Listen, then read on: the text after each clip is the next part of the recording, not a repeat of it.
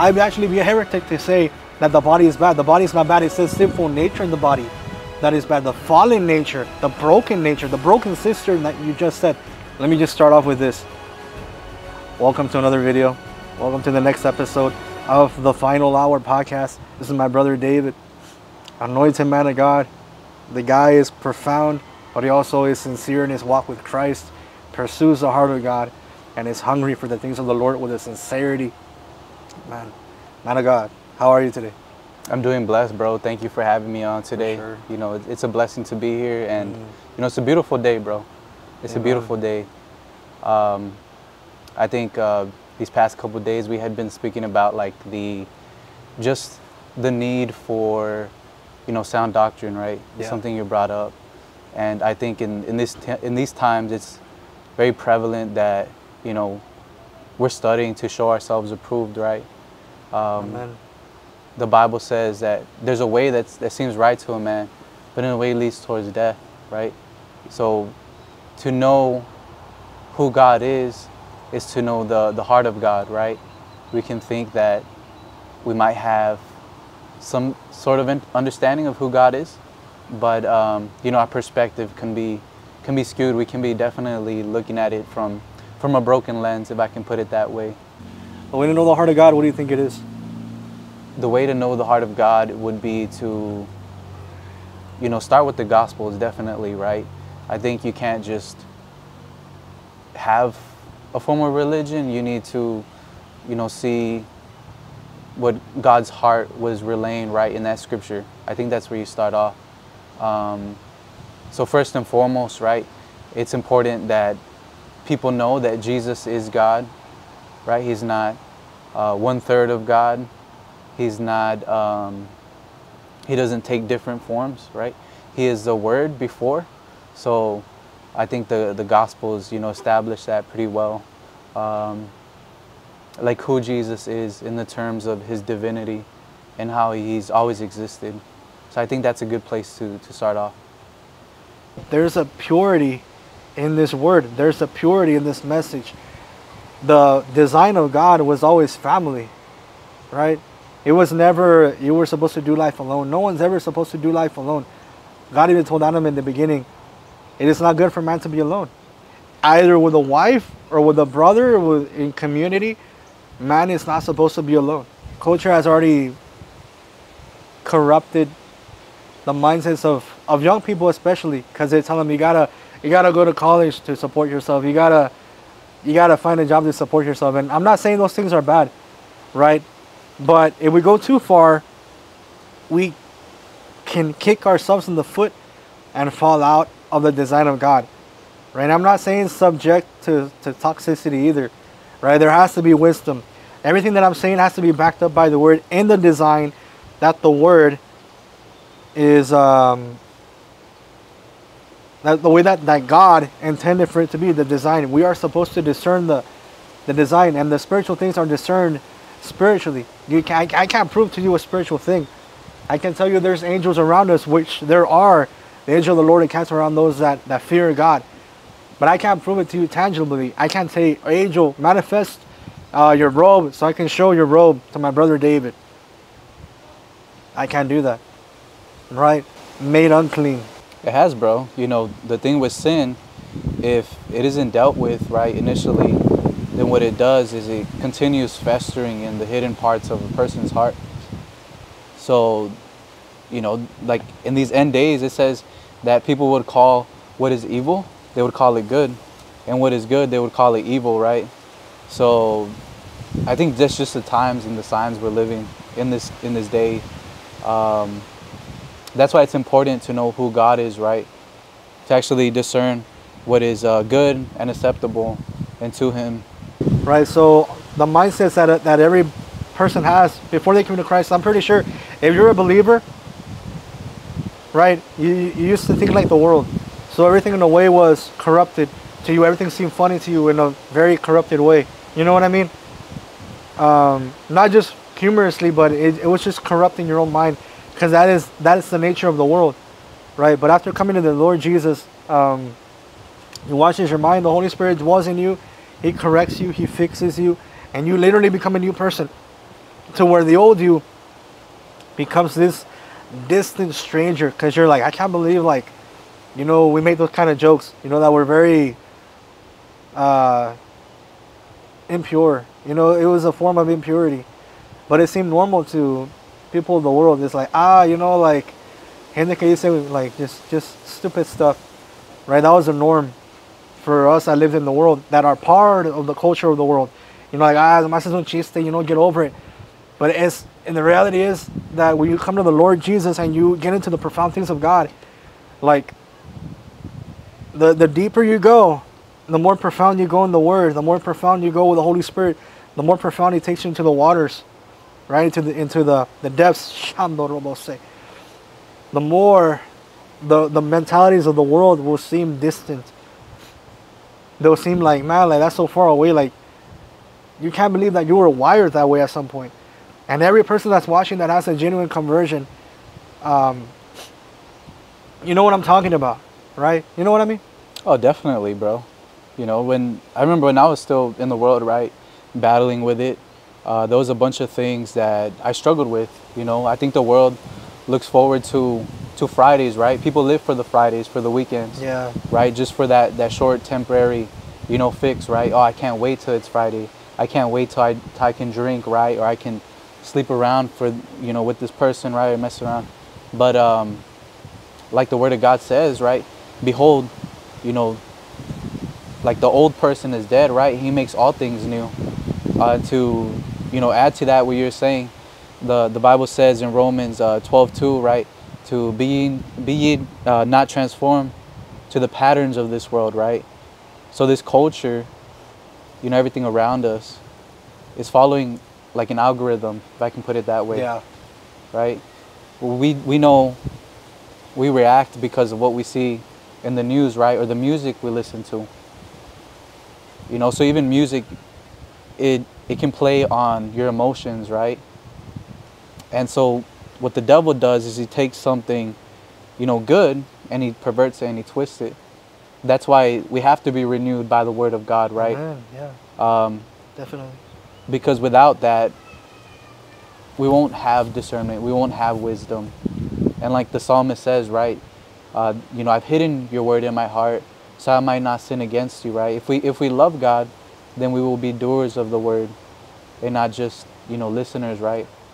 The Bible says that, you know, the person that does that, he looks in the mirror and that person just quickly forgets who he is. And the hypocrisy is like, for example, we're both ministers, right? I hope that I don't ever give a word to anyone. For example, if I preach something, if it's in the Word of God or if it's prophetic, prophetic is not just foretelling the future. Prophetic can be just being a mouthpiece for God. He will speak against a certain sin or an encouragement or whatever, right? But I'm referring specifically in the context of sin, because I know the Lord uses me strong to preach against sin. Mm-hmm. I hope to never give a word against a sin that I want to give to myself first.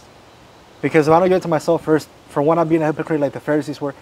They were whitewashed tombs, meaning they were okay to judge everybody else. That's why Jesus said in Matthew chapter 7, do not judge, but the way that Jesus meant it, do not judge hypocritically. Mm-hmm. For example, if I struggled with alcoholism before coming to Christ, if I did, and at the same time I was preaching to people, you know, repent of your alcoholism, you know, get right with the Lord. You know, alcohol does not please the Lord. Am I preaching the correct message? I am. But the character of me preaching that message to an alcoholic, when I myself am an alcoholic, that's what God is against. That's why Jesus said, take the log out of your own eye before you look at the speck of someone else. You're referring in that context because that was the Sermon on the Mount. The Pharisees were being hypocritical. They were saying you have to follow this and that. You have to be circumcised to be saved. You have to do this and that, right? Well, they themselves were a brood of vipers. They cared about the money. They cared about the visual. They cared about the way that they were perceived. Traditions. It was traditions. They put a facade.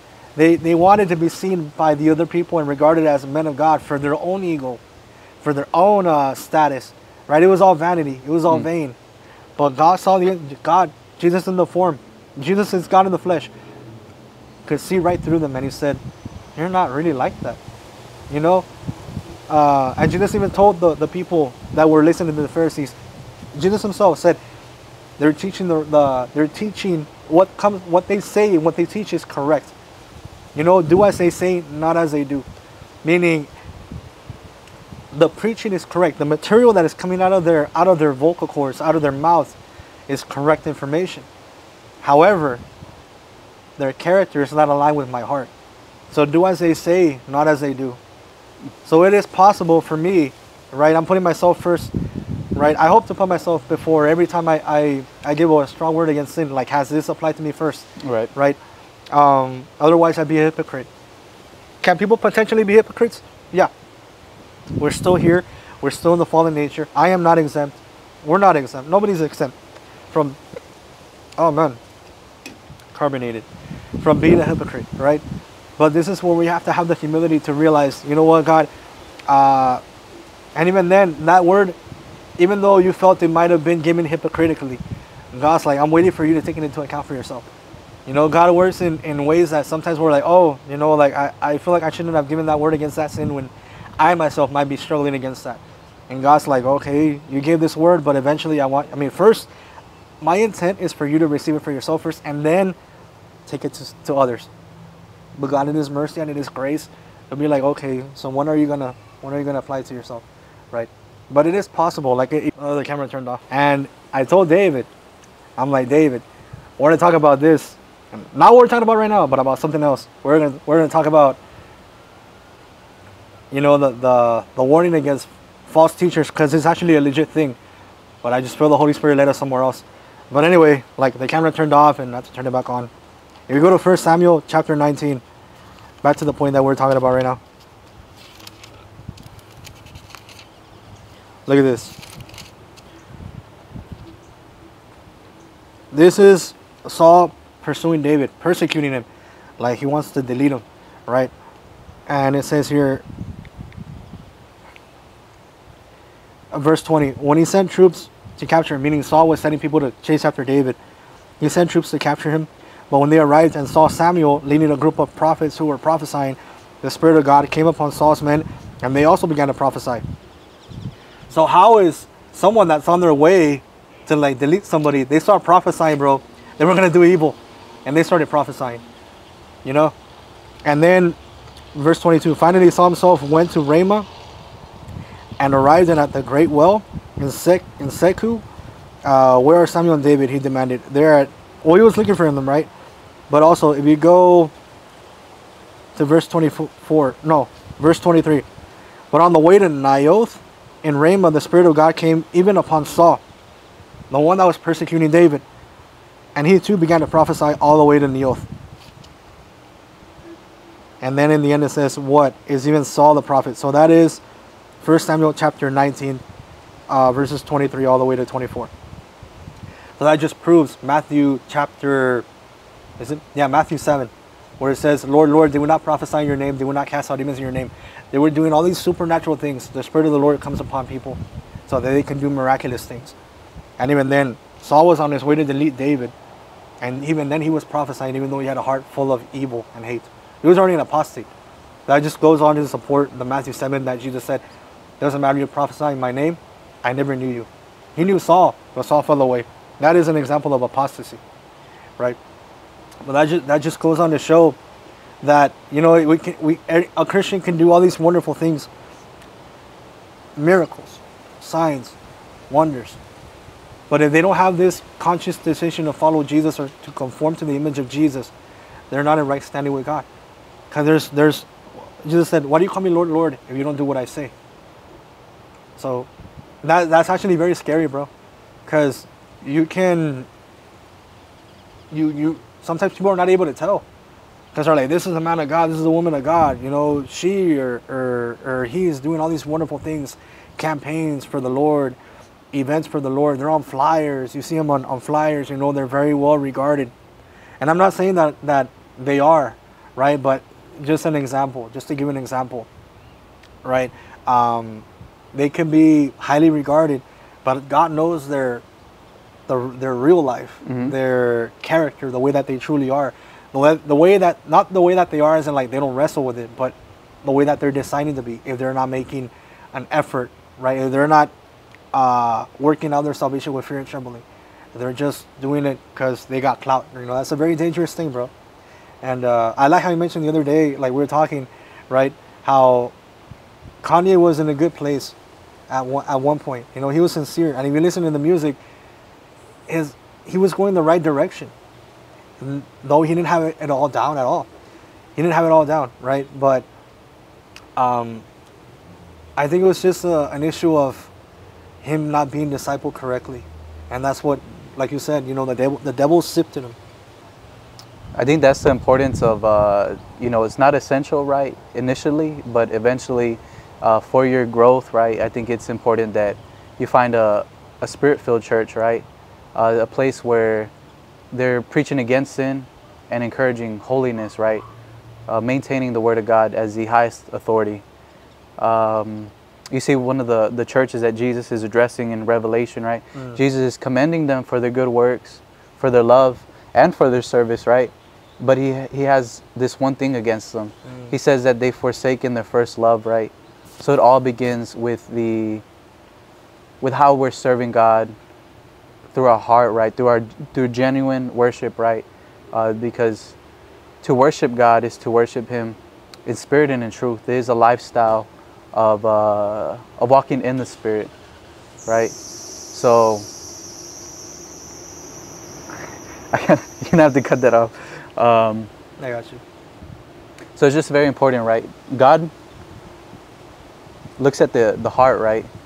But man looks at the outward appearance. And like we were saying, the gifts of God, they're irreproachable.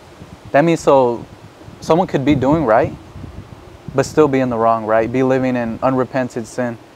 And that's where, you know, I eventually, you know, time reveals everything, right? Like whatever's in the darkness is brought to light. Yeah. Judgment always begins with the house of the Lord first. Yeah, and that brings into question, like, people are like, okay, talk about like people that are not believers, not Christians, not followers of Jesus. They say, well, I was a good person. Like, so you're saying that if I don't like do anything bad throughout my lifetime, God is still gonna send me to hell? Well, you gotta take into consideration that, first of all, God is the creator and the author of all things. So why are we making God in our own image when we're made in God's image? So we as creation are telling the creator, this is how it ought to be. This is how it ought to be. Like, first of all, we have to get off our high horse. And the issue of why a lot of people struggle with belief is because of pride. And sometimes people are blinded by their own pride. And they say, well, my say matters more than God's say. But a lot of that is that God even provided a solution so that you wouldn't, you know, go to hell after you die. Because that's the reality of it, guys. I can try to say, oh, you know what, stay away from using those words, David. Stay away from using those words, you know, in the podcast, because we don't want to offend anybody. No, we're here to tell you the truth. And in all honesty, I'm making this podcast because there's a lot of corruption. Like you mentioned, you have to find a spirit-filled church. And sometimes those churches are rare. You have to look for them with a looking glass. Sometimes hay que buscarlos con lupa. You know what I mean? So it's not easy finding a spirit-filled churches, and sometimes there are regions and cities that don't have at least one spirit-filled church, and that's the sad thing about it, guys. And it's important to look for a spirit-filled church, because you have what is originally good is originally good. Like, in other words, if I get a dollar bill, right, and I get familiar with that dollar bill to the point where I'm able to determine a real dollar bill from a fake dollar bill, right? And if you go someplace where you're a cashier, right, and your register's full of counterfeit bills, you know, there are, just because you're like, oh, there has to be a real dollar bill somewhere, so I guess I'll just conform with the counterfeit bills. No, I mean, stick to that real dollar bill, that standard. I'm talking about the standard, right? I'm not saying there's a perfect church out there, but there is a remnant out there, and they're not necessarily inside affiliated ministries. Sometimes a remnant is someone in your class at school. Sometimes the remnant is someone that's genuine, that has a sincere heart for the Lord. Because just because they go to church doesn't mean they're on fire for God. They can say they're on fire for God. They can lift their hands and cry during worship. But you can discern when they're sincere about the heart of God. They're for real about advancing the kingdom of God. Not necessarily like, getting the camera like we are and getting to work. I'm not talking about that, but I'm saying like the heart is sincere, right? They see God in spirit and in truth. And sometimes the real remnant, you'll find those people, and it's not a group. Sometimes it's just one person. In the book of Genesis, Noah and his family were the only family in the entire planet that were counted righteous in God's eyes. And Lot was the only righteous one in Sodom and Gomorrah before God decided to rain down fire on Sodom and Gomorrah. Call a spade for what it is. Lot was the only one that cringed at unrighteousness. He was scared. The Word of God says that he was genuinely scared because of all the sin that he saw. He was traumatized. The only one in the entire city of Sodom and Gomorrah. So there is a remnant out there, right? It might be one person or it might be a group of people. But don't lower your standards because you can't find anybody else, right? I know my brother David is remnant. I've seen the fruit. And it's not just the way that he speaks, but in the way that he acts also. I'm speaking on behalf of him because I've seen the fruit. I've seen his character. And it aligns with the Word of God. There's a sincerity, there's a humility behind it, right? And, and I'm not trying to bash on anybody, but you might find, for example, if I was a worship leader and I did not reflect the character of Christ, but my words said that I was, right? What are you going to believe? The way that I act or the way that I talk, right? So if I were to conform and fellowship with a lukewarm hypocrite, which is what it is. I'm not trying to insult. I'm just trying to call a spade a spade. Call it for what it is, right? I'm lowering my standards and I'm making room for corruption. Because associated with corruptions will corrupt your good morals, like the Word of God says. 100%. Yeah, so if I choose to associate with someone that's willingly corrupt and that doesn't care about conforming to the heart of God, that doesn't acknowledge their struggles, or maybe they do, but they just are deciding not to do anything with it and just indulge because they're like, oh, what are you going to do about it? I'm only a human being. God says not to judge, right? If we go by that, then we're allowing ourselves to get corrupted and we're lowering our standards from the standard that God has. The standard is by default Christ. He is the standard. God is saying, I'm giving you grace because if I see you striving to be like Christ, remember, the Word of God says, work out your salvation with fear and trembling, right? So if God sees us working hard, our salvation with fear and trembling, with a reverence, with a sincerity, that's when God gives you the grace. And it's like, even though you fall, I'm going to wash away your sin, and I'll shower you with grace, right? We cannot outwork God's grace, right? But if God sees that we're like, oh, you know what, let me indulge in it, what are you going to do? And we basically just like, we disrespect God and we disregard His majesty and we don't fear God, then does grace really apply to us? Because it says in the book of Hebrews, once somebody receives the knowledge of sin and they continue onward, they have crucified the Son of God once again and they trampled over His blood. Meaning, if I receive a knowledge of sin and if David brings it to my attention, right, and I know in my heart, I'm not saying that I'm struggling to realize it. No, like I know that I'm in sin and I still continue to indulge in alcoholism, for example. When I truly know I'm disrespecting the blood of Jesus and I'm saying, it's whatever. We're treating it like Kool-Aid when the blood of Jesus is the most powerful thing in existence, the most powerful weapon, right? So that's a very dangerous path to go down to, and basically it's a reprobate mind and it's an apostate heart, right? So let's not lower our standards. Like my brother said, when you know what a real dollar bill is compared to a counterfeit bill, maintain that standard. I'm not saying, yes, the standard of heaven, basically. I'm not saying to not forgive others' faults, because it does say in the book of 1 Thessalonians, make allowance for each other's faults, right? But allow yourself to fellowship with people that are genuine about repenting, and they know they're broken, but they're continuously in the road to repentance. They have a sincere heart. Right there, it's not self-righteousness, or it's not ignorance, or it's not hypocrisy. Like, that they have a sincere and contrite heart. Look for that person that is sincere about the Lord. Now be careful, right? Because in that person's assembly block, it says in Galatians, you that are spiritual, restore the brother, but be mindful of yourself. If you know, even if you know someone's sincere, if I know my brother David's sincere, and for example, if he struggles with alcohol, that's just an example, right? And he doesn't, right? But if I get close to David, and he's a sincere believer, but I know that I can stumble, and I'm gonna be wise and be like, you know what, like, I'm gonna draw a line, right? And let another brother that is stronger against that, you know, to go ahead and minister to my brother David, or they can fellowship, right? Because David's not a stumbling block to the brother that alcohol is not a vice to. But if it's a vice to me, I'm gonna be like, hey, bro, like, yeah, let's hang out, but I mean, I don't want to go to somewhere where they serve alcohol, because then I might fall. And that's just an example. Again, it's all walking in the Spirit. It's all having a relationship with the Holy Spirit, because if you don't have a relationship with the Holy Spirit, you're not really going to understand. You need the Holy Spirit to be your translator.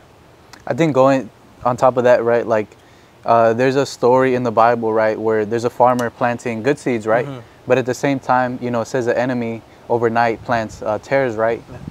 Yeah. And the thing with the wheat and the tares is, growing up, they look very similar. This is why we need the Holy Spirit. This is why we need discernment. And it says, you know, shall we take out, uproot, you know, the tares? But it says no, because if we do, we might accidentally uproot the children of God, right? Amen. Those planted by God.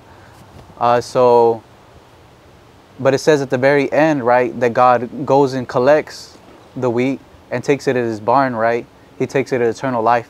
But with the shaft, right, the tares, it says he goes and gets them because they're useless. They have a form of godliness. These people, they're already condemned. It says that they're tied in chains, right, and they're tossed into eternal fire. And another reason it's really important for church is because it creates accountability. Amen. You know, if you're in isolation, that's like desolation. I like saying that, right? You're going to be a casualty, because best believe, right, when you're by yourself, if you're not strong enough, right, or you don't have nobody to stand there with you, right, the Bible says, woe to the man, you know, that falls but has no one to pick him up. But when you're connected with other brothers and sisters, right, I can tell you, hey, bro, you know, I'm struggling with alcohol. Or, hey, bro, you know, I'm struggling with, you know, forgiving this person. Right? If I isolate myself, then I'm avoiding accountability. Amen. I'm avoiding accountability, and, you know, I'm going to think that I'm still right in my own eyes, right? But it takes a brother seeing, right, someone dealt with the log in their own eye, for you to, you know, out of a place of healing and understanding, to say, hey, bro, you're kind of wrong here, right? And Jesus says, where two or more, you know, are gathered in his name, you know, he'd be there. This is what Jesus always wanted, was fellowship, right? You look at the disciples in Acts, they each, you know, sold their possessions, and they came together for the greater good, right? They weren't selfish, but they all had the same mission and the same goal in mind. And that's what's so powerful with unity. Like with the people in the Tower of Babel, right? Yeah. They were all in one mind, one unity. And God says, you know, I have to come down and tear the whole mission apart, right? Because if I don't, they're going to reach their goal, right? So, you know, if the devil can be that coordinated and work together, then why can't we, right? Why can't we as Christians sometimes? Why do you think that is? Like, why we struggle, like, coming together and unifying and, you know, being able to see eye to eye sometimes? Because down the line, there was some sort of mentality that was planted into somebody, and that became a popular mentality. So that popular mentality is something that is watered down, like a trickle doctrine. That's why it says in the book of 1 Timothy, you know, in the last days, people will be deceived and follow doctrines of demons, right? And a form of that is because man has given the Bible their own interpretation. You know, it says in the book of Peter, Scripture is not up for interpretation. You know, what the Word of God means is what the Word of God says is what the Word of God means, right? But you have to have, again, the discernment of the Holy Spirit, the anointing of the Holy Spirit, like it says in the book of 1 John chapter 3. Let me pull it up for you. Okay. So 1 John chapter 2 verse 20, you read it, it says here, but you are not like that, for the Holy One has given you his Spirit, and all of you know the truth. So basically what John is saying, the Holy Spirit is the imprint of God in us. When God deposits the Holy Spirit, he gives you the discernment. Okay, now I'm giving you goggles so you can see the spiritual things, so you can discern the spiritual things. He's giving you the vision, right? That's just one of the things the Holy Spirit gives you, is spiritual vision, right? Those who have eyes to see, let them see. No, sorry, those who have ears to hear, let them hear. That's what the Spirit is saying, right? And it's also being able to discern. Because somebody that doesn't have the Holy Spirit is still carnal. They're not able to discern the spiritual things of God, right? The spiritual things of God, I can't prove it to you. Like I just said earlier, I can't prove to you that there are angels around us tangibly. I can tell you by the Spirit, I can discern it by the Spirit, right? But I can't show you tangibly, right? So it's all spiritual in a way that when you receive the deposit of the Holy Spirit, you're going to want to love the other brother. That's one of the desires the Holy Spirit gives you, right? For example, if you read the book of Acts, it says that there was a sincerity when they would gather together in the church. They would fellowship and break bread. And how was that? Not the conversion itself, but for example, if I love Jesus and I find out that you love Jesus, already we're like, hey, we're part of the same team, bro. I love you because you love my Lord and you love your Lord too, and we have the same Lord. So by default, I'm gonna be like, hey, you know what? What's up? What's going on? Like by default, I already feel this connection to you, right? And it's like a sincere connection. It's not a connection that's ambitious in the flesh. It's just there's a sincerity behind it, right? So a lot of people have wandered off, right? And I'm addressing the state of some churches in America. It's not just in some places. This is everywhere in America, even in other places of the world, right? There's like a competitiveness where it's full of ego, right? To where it's like, oh, and this is it's kind of stupid, bro. Like I'm gonna get down to it. I'm gonna be honest, bro. It's kind of pathetic. Like how are we gonna claim to love Jesus and think that my ministry is better than yours? Isn't that like really sad, actually? Well, we said that verse earlier, right? James 3:16. It says, where there's envy and selfish ambition, there will be every false teaching, right? And what did it say? Where there is envy and selfish ambition. Yes, selfish ambition, yeah. There is disorder of every kind. There's disorder and every vile practice or every evil practice, right? Yeah. So it all goes back to the leadership, right? The people in place. If someone knows the heart of God, then they'll be able to actually love, right, with the heart of God. But if someone is still dealing with some things, right, and they try to exalt themselves, then God will humble them, right? So it always starts at the cross, right? It always starts at denying yourself, picking up your cross, and following Him, right? And that's how we reach like purity, consecration, holiness through Jesus. Because even though like I want to do things, right, it's no longer I who lives, right? But it's Christ who lives in me. The life I now live, I live by faith, by putting my trust in the Son of God, right? Behold, all things have passed, and the new has come. Amen. And like you read 1 Timothy chapter 3. I'm saying a lot of Timothy because a lot of gold nuggets are here in this book, 1st and 2nd Timothy, right? And we spoke about Titus earlier, right? You read 1 Timothy chapter 3, it has the standard for leadership, right? This is the way that a design that God has, right?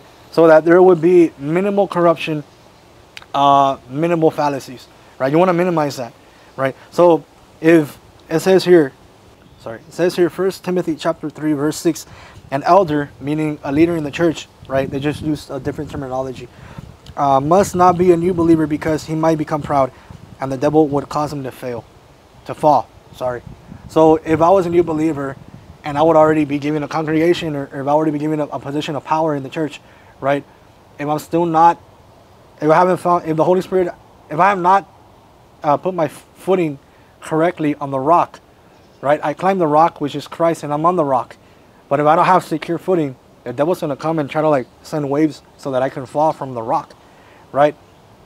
Now, I'm not saying the devil can sift you away, but you can fall away. The devil cannot like pluck you out, right? Or he can pluck out the message from you. It's crazy how that works. Because Jesus said that no one can sift him out of his hand. But at the same time, the devil can steal the seed away, right? It's not contradictory. There's just different dimensions of understanding.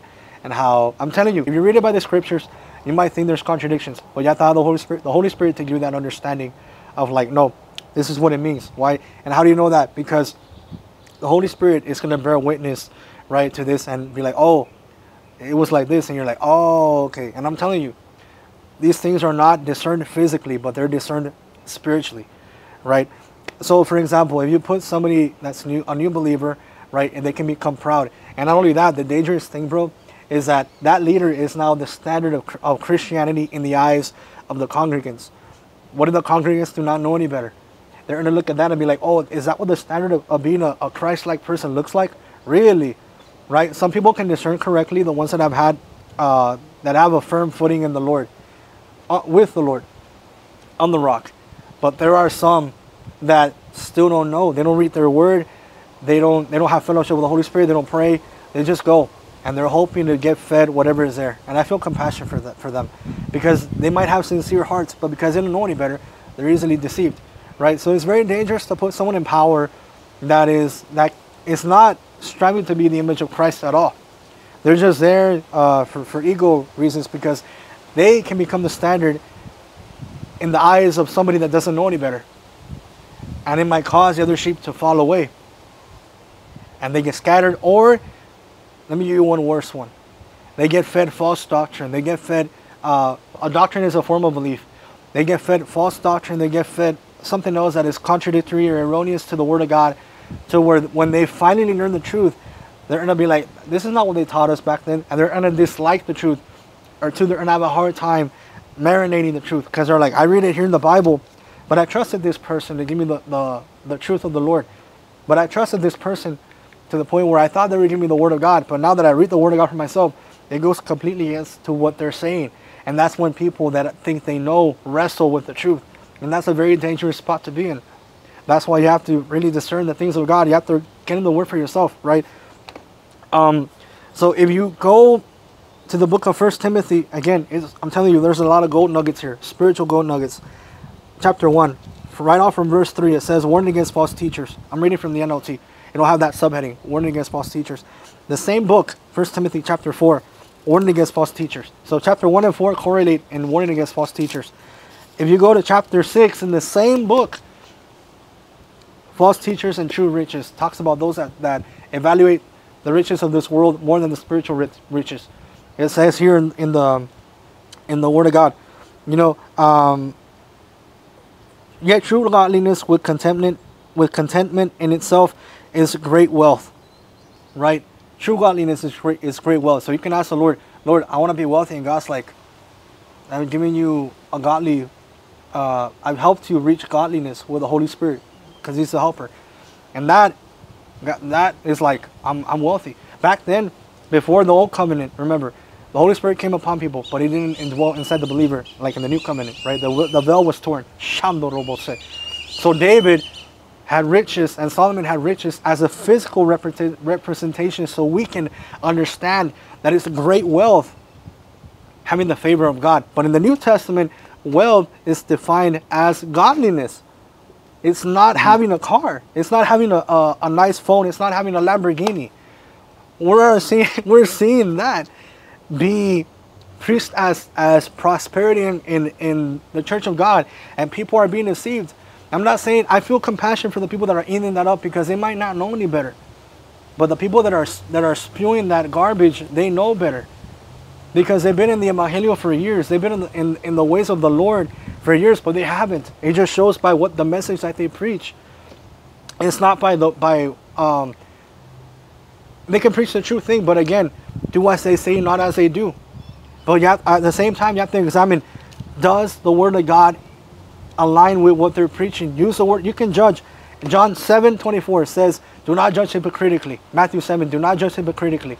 But you have to use, again, judge righteously. What does it mean to judge righteously? You use a standard of judgment. You measure everything by the word of God. This is the straight line.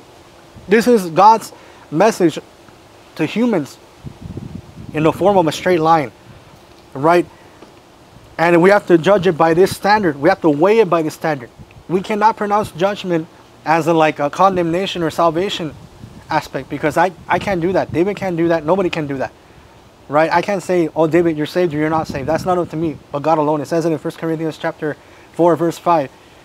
But we can judge righteously, but in the context that it's being used is that use a standard of measurement to weigh spiritual things. Meaning, if I'm preaching prosperity as you having a big house, a dream house, or a dream car, by what we just read, 1 Timothy chapter 6, for example, this is an example of righteous judgment, bro. If I'm preaching to you, God wants to, pray to God for a Lamborghini. God will bless you with prosperity. God wants to prosper you. But it says here in 1 Timothy chapter 6, I'm weighing it now. I'm weighing my own word that I just gave you, right? It's not a real word from God, but I mean, that's just an example. The Lamborghini that I'm prophesying to you, I'm weighing it. I'm about to weigh it with the scriptures. For example, 1 Timothy chapter 6, verse 6. Yet true godliness with contentment in itself is great wealth. After all, we brought nothing with us when we came into the world, and we can't take everything with us when we leave. So we have enough food and clothing, let us be content, right? But people who long to be rich, this is verse 9, fall into temptation and are trapped by many foolish and harmful desires that plunge them into ruin and destruction. For the love of money is the root of all kinds of evil. And some people craving money have wandered from the true faith and pierced themselves with many sorrows. Meaning, if you desire that Lamborghini more than the wealth that comes with godliness, you are about to be disappointed. Why? Because I'm putting my trust into something that's fallible, into something that's material. There is no such thing as a perfect material thing. Eventually, pretty sure when this phone came out, it was considered perfect, but eventually over time, it was never perfect. From the very beginning, it had a flaw. Maybe you were ignorant about that flaw, but it had a flaw, right? Eventually, everything's going to fade away and fall apart. That car you have from 10 years ago, if you drive a 2010 car, right, has it not been corroded in some way, shape, or form? Yeah. Maybe when you first got it, you thought, oh, it's appeasing to me, it's appealing to me, right? But over time, it's going to grow mold. Not mold, it's going to get rusty. It's going to have its defects over time. It's not going to last forever. Meaning, if I put my faith into something that's the material, it's going to fade away. And that's a foolish thing to do, because I'm putting my trust into something that's on sand, not on the rock.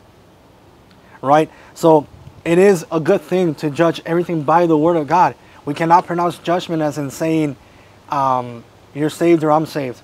Right? We can't do that. We can look at the fruit and say, well, it looks like they're acting like a heathen. Go ahead. I know you want to say something. It's a recipe, right? God's given us. Matthew 6:33, right?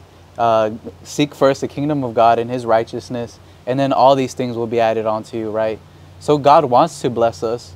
And I say this, like, God likes to receive us as we are, regardless, right? Because the Bible says all have fallen short of the glory of God, right? So no one can say they have no sin. If anyone tells you they're holy or they're sinless, the truth of God isn't in them. Yeah. God is more concerned with our transformation, right? And becoming more like Christ. And to add to this, like 1 Peter chapter 1, verses 1 through 7, it says, in this rejoice, though now for a little while, if necessary, ye have been grieved by various trials, so that the tested genuineness of your faith, more precious than gold that perishes, though it is tested by fire, may be found to result in praise and glory and honor at the revelation of Christ Jesus. Amen. Because if we put our treasure here, right, then we'll constantly feel like we're lacking. We'll never have enough. We'll never have enough money. We'll never have enough relationships, right, that can fill us. The only one who can fill those things is Jesus, right? Anytime we put our trust outside of Jesus, we're drinking from a broken cistern. It's like a jar, right, that can't hold water. And only Jesus, right, can quench that thirst and actually, fill us. and we won't hunger again, right? He says, blessed are those that hunger and thirst for righteousness, for they shall be filled. Amen. It's like, for example, also, right? Because what they're teaching, right? I'm weighing it by the Word of God. I'm not giving you my opinion. We're not giving you our opinion. We're giving you the Word of God, what the Word truly says. See, this is why it's an issue to stay away from false teaching. No, this is why it's an issue of eating up false teaching, because you heard something that's contrary. I know you're probably getting mad behind the camera. You're like, oh, you can't be judgmental. You can't do this and that. But you're hating the truth. Why? Because you were fed a lie. You've already marinated the lie. So when you consume a lie, when you consume a wrong doctrine, it's much more difficult to you to accept the truth. And I'm literally giving you verses. And I'm not taking them out of context. Read the entire chapter. Read the Word of God for yourself. You will find nothing that points to you elevating material things over eternal things. Bro, that 2 Timothy 4:3, it says, for the time will come, right, when they will not endure sound doctrine, but will have itching ears, right? Yeah. They'll be blown by every teaching of the wind. They have no discernment. It says they shall heap up to themselves teachers in accordance with their own lust. Right? So if someone is greedy, then naturally they're going to gravitate towards someone who preaches a prosperity gospel. Yeah. If someone is selfish, right, or egotistic, then they're going to be drawn to something like that. It's like, I'm greedy, you're greedy. Hey, what's up, bro? You know, like it's that kind of thing. And that's the way it works, right? So, look, for example, this is how faulty it is, bro. Like, if you ever pick up a hobby, if you get into something, for example, a car hobby or a sport hobby, right? You're always going to want to buy something, which is not bad, right? I'm not saying the physical things. Let me just start off with, the physical is not bad. God made everything holy. God made everything pure, right? The original design, the Garden of Eden was perfection, right? But because of our fallen nature, we can sometimes elevate those things to have more importance over the heavenly things. Like, bro, the body is not bad. I'd actually be a heretic to say that the body is bad. The body is not bad. It's the sinful nature in the body that is bad. The fallen nature, the broken cistern that you just said. When you drink out of the broken cistern, you're drinking dirty water, right? And just to give you an example, right? I pick up a hobby, right? Let's say I become a car enthusiast. And you car enthusiasts out there, you know what I'm talking about. You get a car. Was the car enough for you? No. Now you want to modify it. Now you want to modify it. You want to do things that'll bring you more joy or more happiness, right? So no longer are you satisfied with having that car. Now you want to modify the car. Don't think about it too much. Now you modified the car. Now you're like, I was still looking online because I want to add more to it. Now I want to wrap it. Now I want to do other stuff to the car. Straight pipe it. Straight pipe it, right? Add an exhaust, you know, add a different grill, tail lights, or tune it, whatever, right? And once you do that, it's still not enough. You want more. And that's the fault with pursuing the material things. You will never have enough. You will never have enough. It's like when you work, they always tell you, or like this worldly motto, is secular, but it's a motto that everybody uses: stay hungry. That's actually satanic in form of a doctrine. Why? That's the doctrine of demons. Why? Because that hunger is never satisfied. You're never going to get there, You're bro. never going to get there. You're going to set a goal, right? You're going to get to that very top of that mountaintop. You're like, is this it? Yeah. Like, have I gotten here? You're like, well, let me look for the next high, right? And let me look for the next high. Yep. And you'll live your life like that. It's like a dog chasing its own tail. And that is the lust of the flesh too. Don't go too far. Anything. For example, fill in the blank. I desire more of blank. Money. Will it ever be enough, bro? Attention. No. Attention. Likes. Status. Think about something that you asked God for 5 years ago. Material thing. Like a car. Is that car ever enough for you? Maybe if that's not your hobby, yeah, but don't go too far. Something else that you know you're going to want more of. Money. For example, you ask God for a job. Then you're like, oh, now because I have a job, I have the ability to buy all these things. So I want a job that pays more, so I can buy these things quicker, so I can get out of debt quicker. Right? So it's like a never-ending thing. You're chasing your own tail, you will never catch. It's like that commercial. That guy, was it a Geico commercial where like with the dollar bill on the like, hook? You almost had it. Yeah. That's the way it is, and that's the devil that is playing with you. Ah, you almost had it. Oh, maybe you gotta summon your soul and I'll let you have that dollar. It's a lie, bro. That's a satanic lie.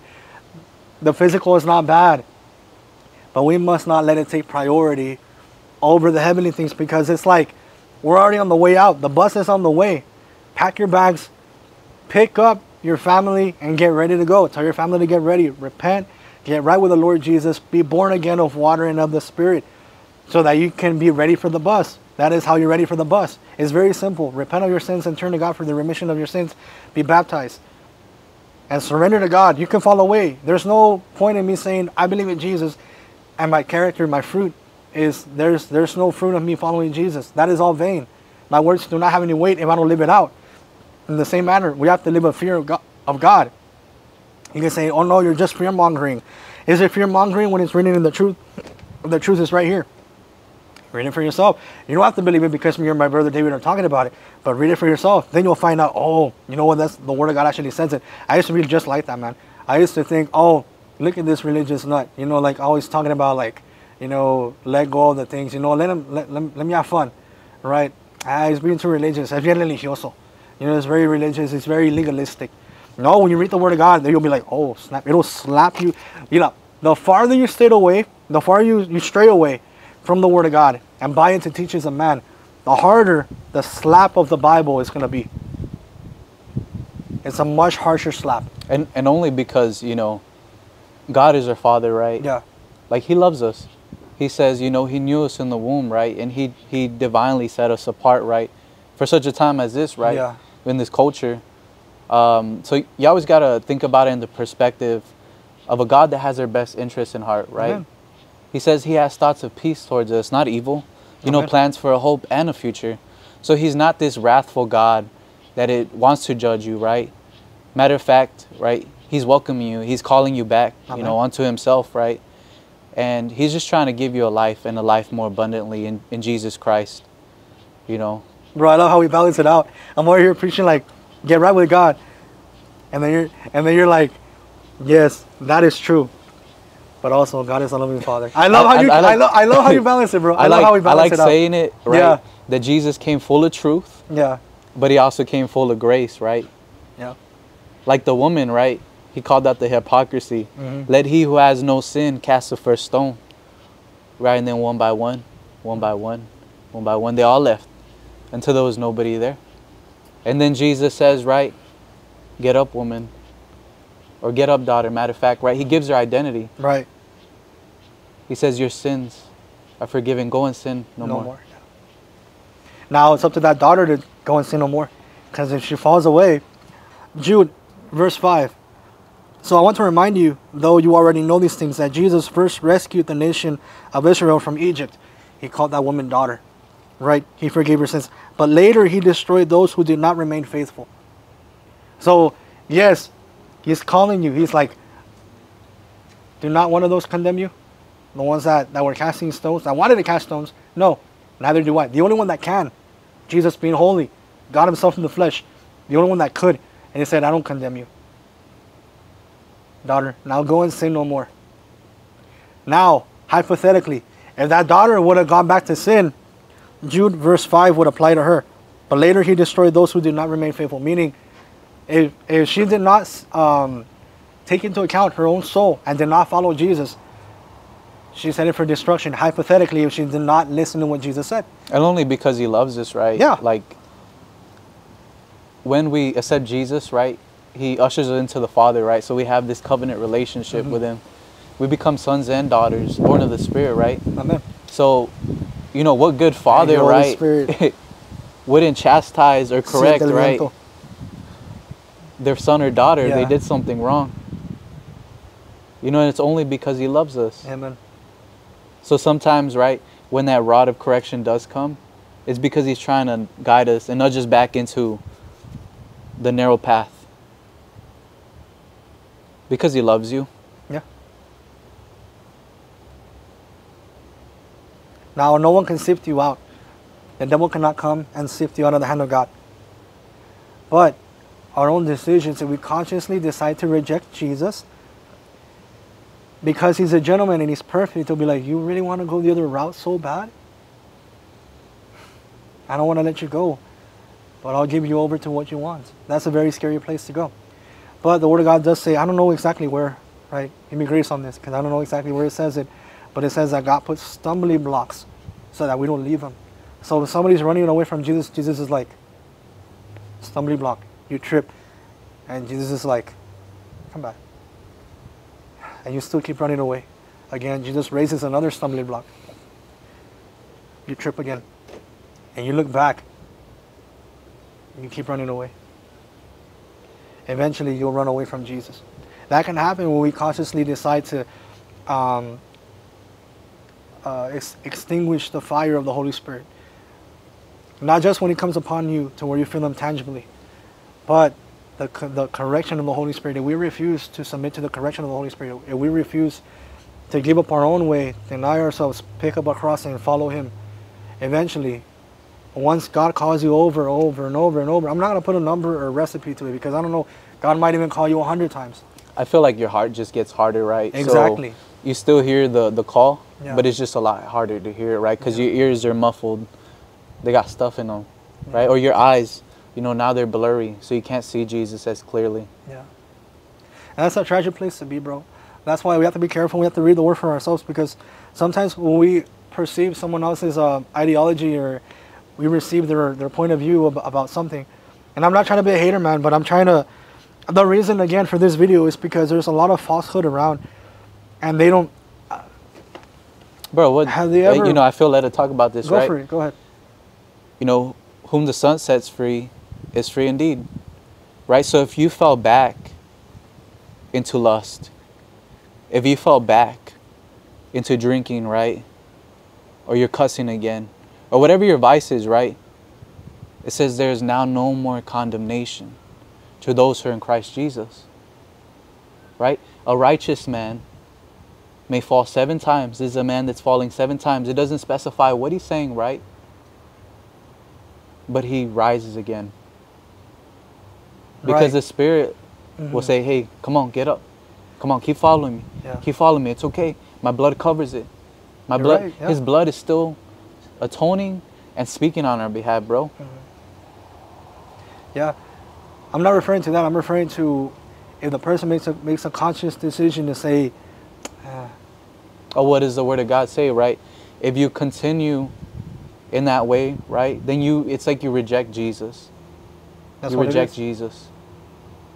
Because there's no more, you know, grace. Grace isn't a license to sin. Yeah. Grace doesn't give me, you know, permission to go pick up the bottle again.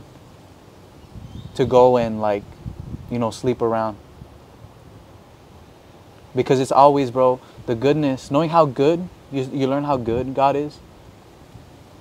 And His kindness, right? He is kind towards us. It's that very understanding that leads us to repentance. Right. The whole point of grace was for us to repent. I agree. And right up par with that, it says here in Jude, I'm using scripture again because you're supposed to use the Word of God with everything you hear. What I'm saying, run it by the Word. What anybody ever tells you, run it by the Word first. Because again, we can consume an ideology and we can fall in love with an ideology to where it builds a stronghold in our minds. And once we read it with the Word, once we run it through the Word, we have a hard time accepting that ideology. Right. I like how you say that, right? It's like almost like seeing things through shades, right? Yeah. And then all of a sudden, right, when you test it through the Word of God, it's like finally taking those shades off and seeing things for what they really are. Yeah. That's the lens that the Holy Spirit gives you. That's one of the first things you get, bro. Even unknowingly. I remember when I received the Holy Spirit, like genuinely, right? When I submitted to the Holy Spirit, and I'm like, you know what? I'm going to follow you, Lord. One of the first things that the Lord gave me was discernment, and I didn't know what it was. Like, even the circles that I was with, I'm just like, I don't want to be here anymore. I didn't know what it was. I just gave my life to the Lord, and there was something inside of me just saying, like not telling me audibly, but it was like a knowing, like, yeah, the time has passed for this. You know, it's no longer beneficial. It's no longer for me. And it's like, you know, that season's coming to an end, and you actually rejoice at it because it's the Holy Spirit saying, you know, I'm detoxing you from the past. I'm detoxing you from not necessarily, well, yeah, toxic relationships, but also things that give you a wrong perception of me, right? So that's one of the things that the Lord will do. That's one of the lenses that the Holy Spirit gives you initially, which is discernment. And sometimes you're not going to know it's discernment. It's just like a knowing that the Holy Spirit gives you. When you really receive the Holy Spirit, you're like, oh man, like, I don't know, something feels off about just hanging out with these people, for example. And that could be the Holy Spirit tugging you, like, You know, walk in the light. Yeah. As I'm in the light, right? the darkness gets well, yeah, exposed, but also you're able to see, like, oh yeah, that's not supposed to be there, let me avoid that. Feel like, you know, the tug to separate yourself from places, from people, right? Do it. It means you outgrew your surroundings, right? It means God is trying to do more in your life. But the only way He can do more is if you separate yourself, right? It says, so you can be a clean vessel, right? So because God has prepared each and every one of us for good works before time. You know, we each have a purpose and a calling on our lives. Amen. Yeah, so it's just a matter of running it through the Word, right? I'm gonna say something, and I mean it from a sincere place, and for your own benefit, for our own benefit, right? Whenever you see someone calling out falsehood, first of all, you can discern the motives. When they attack character and they make it personal, that's comes out of the flesh. But whenever they do it with a sincere motive, and they do it so that you don't be deceived, so that we won't be deceived, right? Because they're watching out for you. Because you read the entire New Testament, like, you'll find like 7 or 8 places to where it specifically warns about the danger of falling away and the danger of falling into deceptive teachings and avoiding false teachers, avoiding people that are false prophets and false teachers. Jude talks about it. 2 Peter talks about it. 1 John talks about it. 1 and 2 Timothy talks about it. Philippians talks about it.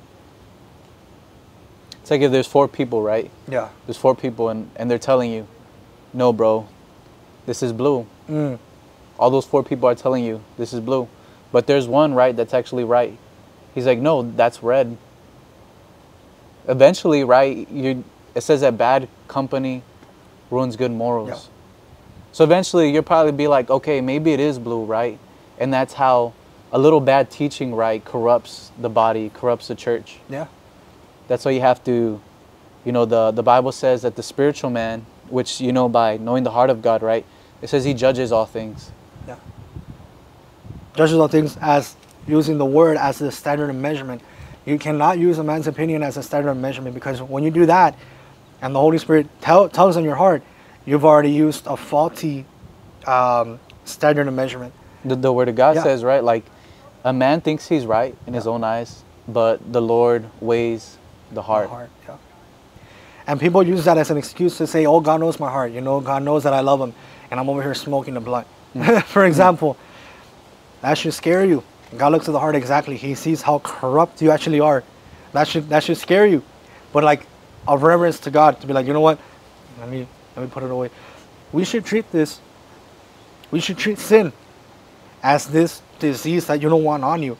It's like if somebody sneezes on you, like a chew, right? I'm like, like a cancer, bro. Yeah, it's gonna treat spread sin like that. Treat sin like that, bro. It's gonna spread and just start, you know. Yeah, it's contagious, bro. Everything. Yeah. So treat it like that, right away. Get off of me. Wash your hands. What did Jesus say, right? If your right hand causes you to sin, you know, cut it off. Yeah. Go. If your right hand causes you to pick up that blunt, if your right hand causes you to pick up that drink, right, cut the source of it off. Or if your eye, right, causes you to sin, you know, cut it off, spiritually speaking. Yeah. Right? Avoid yourself. God will never allow you to be tempted more than you're able to bear. Amen. But with every temptation, right, He will provide a way out. So every time, right, you find yourself in a sinful situation, you should be asking God, God, where's the exit? Right? where's the exit, and he will show you. But it takes humility, right? We're supposed to humble ourselves under the hand of God, right? Resist the devil. And he will flee from you, yeah. Amen. Just to piggyback off of what you were saying, right? God will not tempt you beyond what you can handle. And you know what? Don't get discouraged if you're like, man, I feel tempted to go back into the things of the world. You know, maintain yourself strong. You know, confide in a brother that you know, someone that you can trust. Can be your family member, your pastor, someone that you know that is going to steward you correctly, not hit you with a rod, right? If it's not necessary, because even Paul said to the Corinthians, should I come to you with a rod or should I come to you with a kiss? You decide. So there is a form of godly correction. Yeah, bro, it's like, you know, if I am struggling with something, right, and I tell you, hey, bro, you know, I'm trying my hardest, right? Yeah. You're like, hey, you know, don't worry about it. I'll help you pick that cross up. Yeah. You know, we're supposed to carry one another's burdens. That's the whole thing, right? That's as simple as it is, bro. It's like we love God with all our heart, mind, and soul, and we love our neighbor as ourselves. Yeah.